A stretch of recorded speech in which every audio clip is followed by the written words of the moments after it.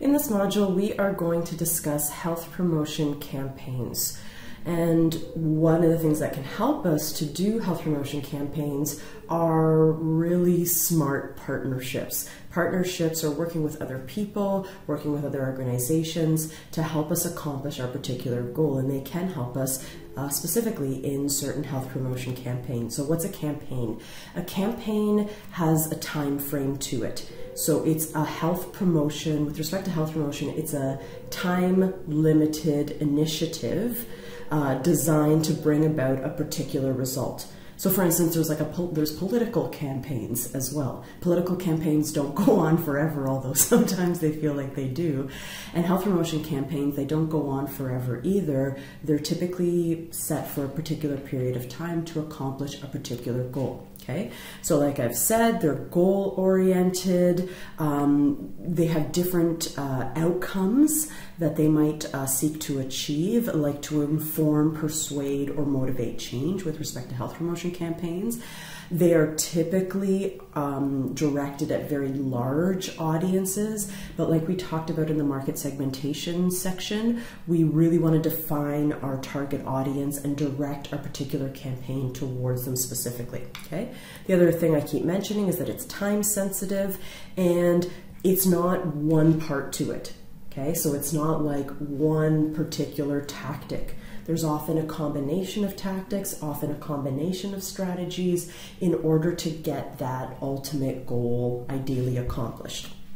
Okay, so some things I've just talked about. There is a target group, and again, we want to really define that target group, not just on things like demographics or geographics, but also on things like psychographics, like are these risk-taking people? Are these people that have very strong family values? You know, we might want to get into their heads and their psychology as well as part of, you know, coming up with our central message. Right, which would also be part of like what we would do in the objective phase of the pre-seed-proceed model, which we saw earlier in this course.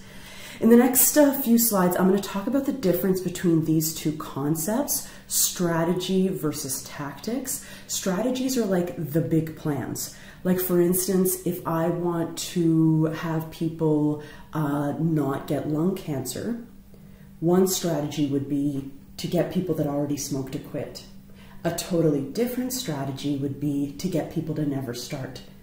Okay, so the ultimate goal is the same, but whether our plan is aimed at prevention or treatment or something else entirely, you know, that is more of the big plan. And then how are we going to do this? Let's say we are focusing our efforts on prevention. How are we actually going to do that? What are the specific things that we are going to do? Are we going to have social media campaigns? Are we going to have pamphlets of educations? Are we going to have brochures? I don't know. Okay, so those are more of the specifics, and I'll get into this a bit in the next slide too. Okay, often there's partnerships, which we'll talk about later this unit. And something else we'll talk about this unit too is the difference between these three things. So not in this module, but in one of the other modules, we'll discuss how partners, these are kind of, they work with us to like get whatever we want to get accomplished, and they often invest money or at least resources in getting that accomplished. Stakeholders are people that like care about this initiative. Okay, they're like, so they might not necessarily invest in it or be like one of the central leads on the project, but they are invested in the outcome. So they care about the outcome and they want it to go a certain way, for instance. Gatekeepers, these are people that like we might have to go through in order to get things done. So the example we'll use later is like if you want to do any initiative in a school, you got to go through the principal, okay? Or you got to go through the dean or the VPs or whatever, depending on the type of school it is, okay? And in a campaign, again, think like pre-seed-proceed model, we want to really make sure that what we set out to accomplish is what we actually accomplish. So outcome evaluation is a really important part of a campaign too, okay? So a little bit more about this concept of strategies versus tactics, which is a very easy thing for me to ask you about on a quiz or an exam. Like give an example of a strategy here and give an example of a tactic in a particular situation, okay? So again, a strategy is more of a global plan, okay? So again, are we focused our efforts on prevention? So for instance, are we focusing our efforts on prevention? You know, in a particular age group? Are we focused on treatment in a particular demographic or in a particular area of the country? Another example of a strategy would be like, if I want to reduce obesity, well, is my strategy going to focus on physical activity, or is it going to focus on reducing food intake? And then with respect to reducing food intake, am I looking to like educate people before they become obese about reducing food intake, or is this more focused on individuals that are already obese? Okay, so again, hopefully that makes sense. This is more of that kind of global strategy. So for instance, if I'm trying to get somewhere, if I'm trying to get from point A to point B, you know, I could use different strategies to get there. So for instance, I could take a land route to get to point B. Okay, I could take the mountains, for instance. I could take the desert route to get to point B, or I could take the river. Okay, those are all the strategies. Okay, but then a tactic would be like, how are you going to do that? Right? Because if I take the river, I'm going to need a boat, I'm going to need paddles, I'm going to need life jackets, you know, I'm going to need to know my navigation plan.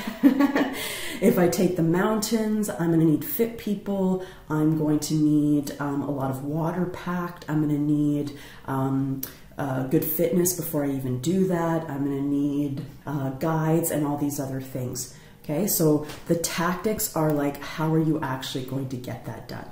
Okay, global plan versus how are you actually going to get it done? Okay, so that's the difference between those two things. And a lot of times, and why it's important to make this difference, is a lot of time people just throw a bunch of tactics at things without a global strategy. Okay, and then again, as we keep saying in this class, we don't want to just throw a bunch of things at the wall. We want to actually think things through first. Okay, so here's a good comic that explains the difference. So what's the big campaign idea? We're going digital, Facebook, YouTube, a mobile app, Pinterest. What are you going to do with, what are you going to do in all those channels? I don't know, we'll figure it out later.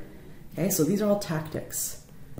These are all kind of sub-tactics even, right? Because perhaps it's an education campaign, okay?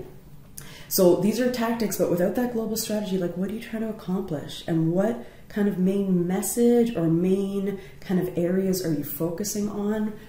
You know, that's not really a well planned out campaign. Okay, so something to think about when you are talking about campaigns.